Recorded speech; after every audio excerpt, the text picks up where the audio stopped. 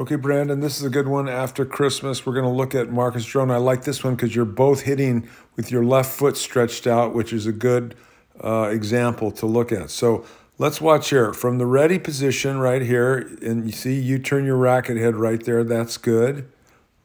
I like that.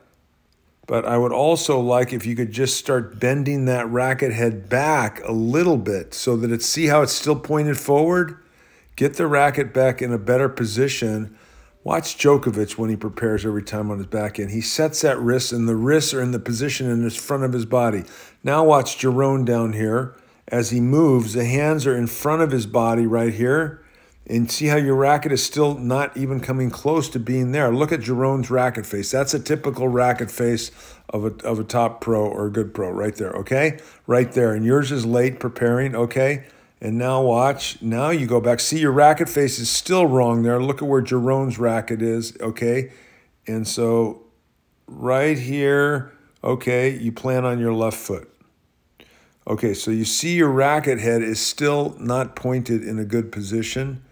I want to get it up so that it loads up a little bit higher. It doesn't have to load as high as Giron, but it needs to go up a little bit higher and then drop down. Now watch where Giron's is.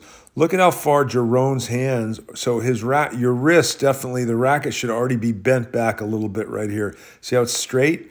And your hands are a little bit too close to your body. Look where Giron's hands are right here, okay? And the reason I say that, now you push your arms out, it should all be attached to basically your torso, moving around your torso and loading your shoulders back. See the space there between his hands and his shoulders? Yours are a little tight in there. Look at his space in his arms and look at your arms, okay?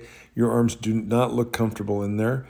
Okay, and then you got to load up a little bit higher with the swing. Just a little bit higher angle elevation up, okay? To point it a little bit up more so that when you plant on the racket that you drop it down. Now you are dropping it down there good and you're both in a similar position. But look at Marcus's racket where his is loaded back there and yours is too much drop down on your hip, okay?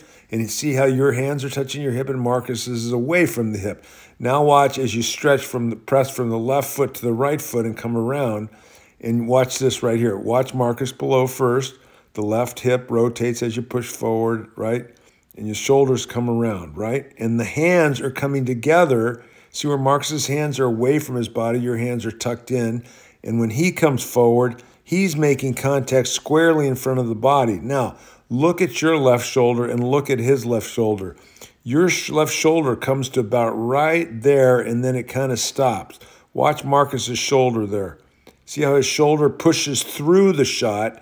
Your arm's coming through, but your shoulder's not really pushing through. You're you're already off the ball right here. Right here you push off the ball. And you see how Marcus he makes contact in front because his hands are away.